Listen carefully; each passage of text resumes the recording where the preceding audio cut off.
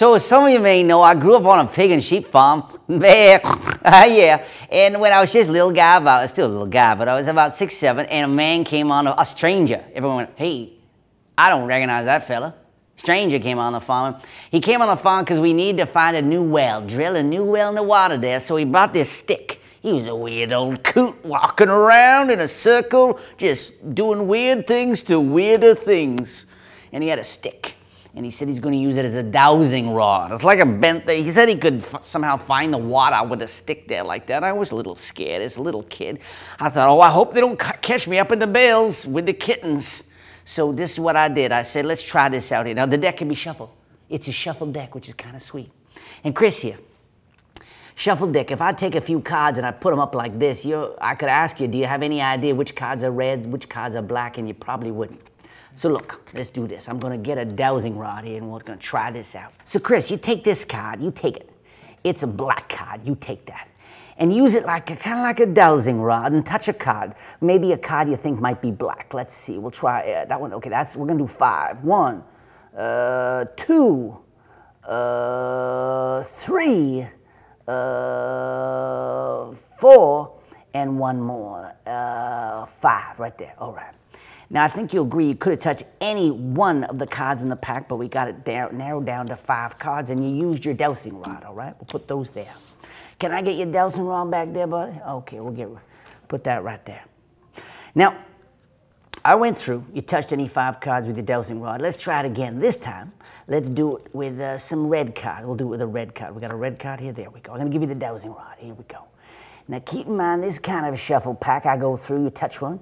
Oh, yeah, there, I think, touch another. There, touch another. Now, each one of these is a 50-50 chance. If we can get a few of them going there, that'd be good. Okay, here we go. So what do we got? We got 1, 2, 3, 4, one more. Oh, we got all 5. Okay, so you narrowed it down here. We got a total of 5. I'm hoping that when we did it the first time here, can I have you hang here like this? All right. Now, you could have touched any of these. Shuffle deck. Reds, blacks. Ooh, nice start. Very dramatic. Ooh, Christopher, looking good. Yep. Yep. Now, what about these last 2? Let's see. Ooh, very impressive indeed.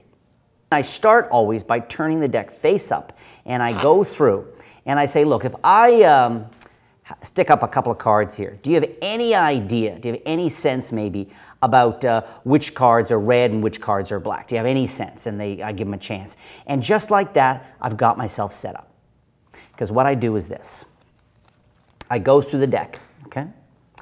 And again, they can't see this. And I up-jog, it's called. I stick up to the top any cards that are opposite colors. In this case, the reds. The reds are going up. Keep all the blacks down. The reds go up, reds, and until I get 5 black on the bottom and 5 on the top. Once I'm in that situation, sometimes you'll have to go a little farther than you think to get them. They don't always perfectly alternate, of course, but once I'm there, I'm now in my setup because I go, do you have any sense? And they say no, and as I say, of course you don't have any sense. I spin all these cards out, all the reds, put them on the bottom of the deck, turn everything over, and as I'm casually talking, I cut the cards. Now, it looks like a fair cut, but this is a false cut. This is the one false cut I use a lot. You guys have seen it here in the channel before, where what I'm doing is I'm doing with my right first finger, I'm kick cutting a block of cards from the top into my left hand. Then I put these on top and I keep a break with my thumb between the 2 halves. Then I riffle the back end. I riffle off cards off the back like this. Take them, put them back on top, and then riffle right down to the break, take those on top, okay? Real casual, just looks like I can give the cards a couple of cuts, but it's a complete deck. It's a complete deck. It doesn't disturb the order of my cards, and I still have my 5 and 5 on the bottom, 5 red, 5 black, okay? So I'm there. We use the presentation as a perfect excuse to think of anyone, or to see, do you have any sense? No, it'd be hard to know which ones are red, which ones are black. Now, since I know my reds are on the bottom, I say, let's try something. And I turn over the top card. Sometimes it'll be black, sometimes it'll be red. But I turn them until I get to a red one, hand this to someone, and say, touch. We're going to touch 5. And I'll often say, let's touch some cards. How about 4? Nah, let's make it harder. Let's do it 5. And I kind of play with the presentation that way, so the whole thing has a flow to it, okay, as if I'm just kind of talking off the top of my head. 5 cards are touched, okay, 3, 4, and 5, and I outjog them all. And as I spread them out and say, okay, you could have touched any card, my left thumb is going through here until I spread these bottom cards out, and with my eyes, because I find it easier to see with my eyes than my feet, is I go 1, 2, 3, 4, I've got 5 cards, and I'm going to get a little break with my left pinky. Okay, I kind of separate those, and under the deck, here's the view, I'm getting a break with my pinky. I'm going to come over here, kick these to the side, grab everything from the top with my middle finger and thumb, and I'm going to basically lift everything a little bit except for the bottom 5 cards. There. And I'm going to make it look like I strip these cards out, but what I actually do is these bottom cards come along for the ride underneath. I pull them out, keeping a break with my pinky. Okay? I pull them out, and then as a natural gesture, I kind of swing back here, and maybe at this point I say you use, and I grab all the cards back, those 5 cards. So once they come out, maybe I'll put the deck here, grab those 5 cards and turn everything over for a second and gesture, or maybe I'll grab those 5 cards, like I said, and point to it. But these go down. And the flow, it looks exactly like those are the 5 cards they touched.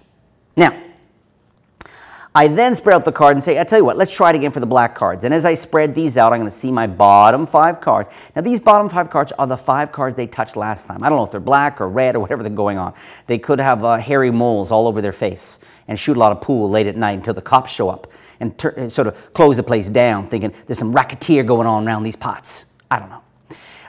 So I get a break above the bottom 5 cards again, and I'm just going to cut those cards using that false cut to the top.